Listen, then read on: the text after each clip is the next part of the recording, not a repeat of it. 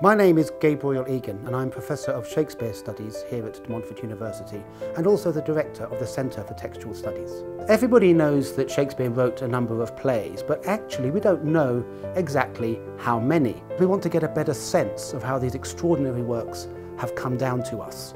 So the purpose of this kind of research is the scholarly endeavour for its own right, but also to give people a better Shakespeare.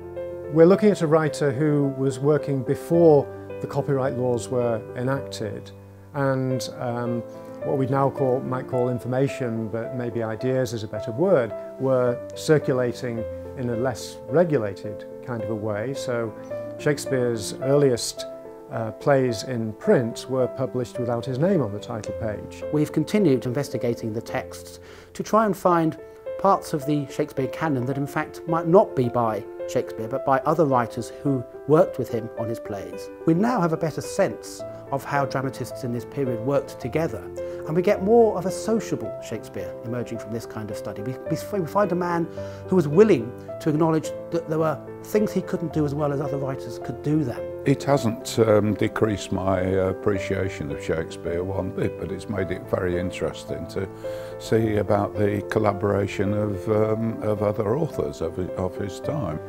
We're much more open to the idea that Shakespeare worked with his colleagues, and we see a greater number of collaboratively written plays than people saw in the past. These days, most of the important work is actually being done by computational analysis. It turns out that each writer has an habitual style of writing that we can measure, because we can have machines now count everything in the text. One of the things that is exceptional about Gabriel Egan's work is that he has a very solid sense of statistics, of numbers, of information. Since the 1970s, we've had the texts of Shakespeare in digital form. And since the 1990s, we've had the texts of all other writings from the period in digital form.